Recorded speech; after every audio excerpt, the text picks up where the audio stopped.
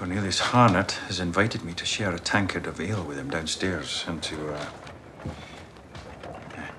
raise a glass to king and country. Son of Liberty toasting the king. The man's got a sense of humor. We'll go and finish unpacking, then get to the apothecary before we have to start getting ready for Flora MacDonald's event. Aye. We don't want to be late. I'm excited to see her after all these years.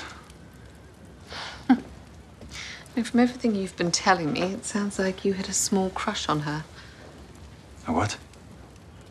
A tendresse. Oh, that'd be daft.